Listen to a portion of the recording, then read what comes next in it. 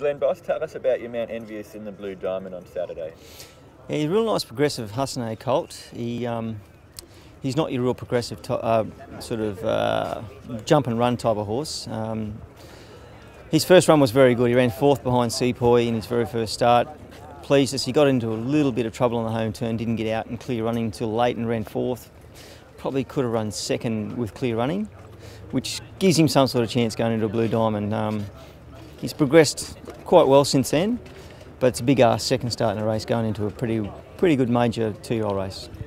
Just at this stage, tactically, what are your thoughts going into it? Have you got any idea what you'll do? Draws haven't been out yet, so draws will be key. As soon as you see them, that's when you start thinking about what you might do.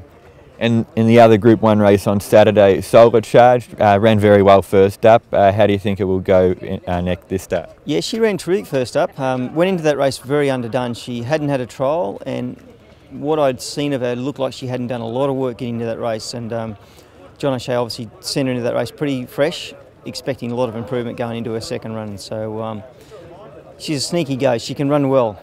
Have you ridden her work since that first up run? No, she has her regular track rider that does all the work on her, so no chance for me to get on her. Out of those two mounts, who do you think's a better chance on Saturday?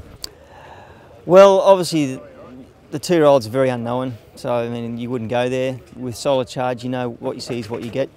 She's a should be a race fit ready horse this Saturday. And she's going to run on speed, and she's going to look the winner at some stage, so you'd have to say that she's the best of the two.